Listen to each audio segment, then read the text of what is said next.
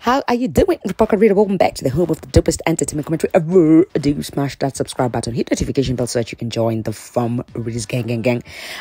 So Frankie has come out to issue an actual apology to Corazon Kwamboka, Maureen Waititu, and he went on Lynn Gugi's show. And I'm telling you, honey, child, boo, this man, it's like, let me tell you. You know, when he went to Simulizi na Sauti, yeah? So that's the video that he came out and said Corazon Kwamboka moderated to have daddy issues. That was him speaking.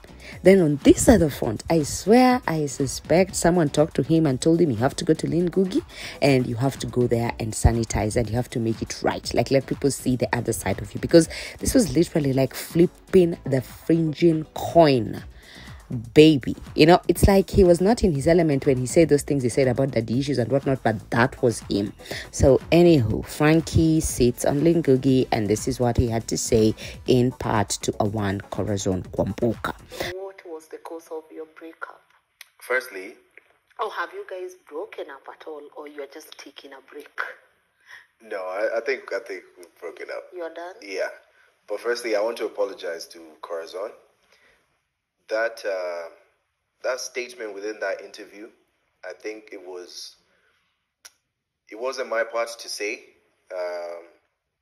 especially to talk about the situation that you've been through. It wasn't my part to say that, and the intentions behind that was pure. It was very pure, but obviously it came out the way it came out, and I know it hurt you in a major way, and you felt like it was a betrayal on my end. But definitely, I'm always on your side, and I'll always fend for you over anyone else. So sorry about that. That's for you to speak on, not for me. Thanks for doing that. Okay, so it was literally like a therapy session.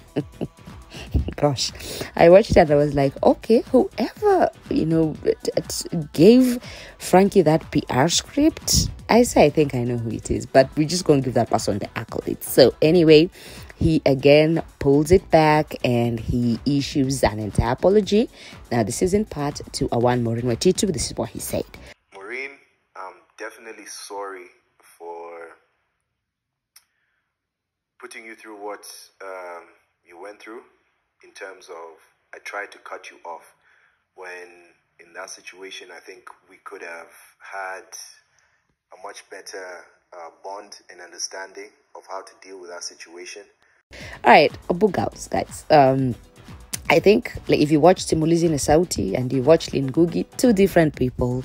This one, he was more vulnerable, more soft, he was more appealing. And, it is a thing that is done because if you want to appeal to the corporates, some of these things have to be done. You have to sanitize, I beg. So anyway, I really want to hear what Maureen Waititu has to say because he also said he's not seeing his kids for 2 years, straight up. 2 whole years after they made those messy videos calling each other out. That was 2020, bruh. Now it's 2022. So I really want to know what Maureen Waititu has to say because even if you try and sit here and act like, for me, I am a good person, I'm trying to work towards things, it's the women who always have this say. And, said, even wrote that love message to Corazon, was like, I love you, blah, blah, blah. Like, okay, what's happening? So anyway, let me know what your thoughts are in the comment section down below. I'm going to chop these things up into reels. Like, I think I'm going to do like 3 shots here on YouTube. Of some of the extras that maybe some of you will not get to see here. So just subscribe, hit notification bell, and I will definitely see you again in the next video. Thanks for watching, guys. Au revoir. I still do.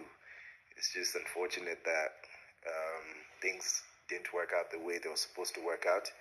And we went through a lot after the breakup that just kept on spiraling down, that I ended up also losing myself and not really understanding what the end goal was supposed to be. But one thing I value so much about you is you still allow me that access to the kids. You still let me be a father to those beautiful children of ours.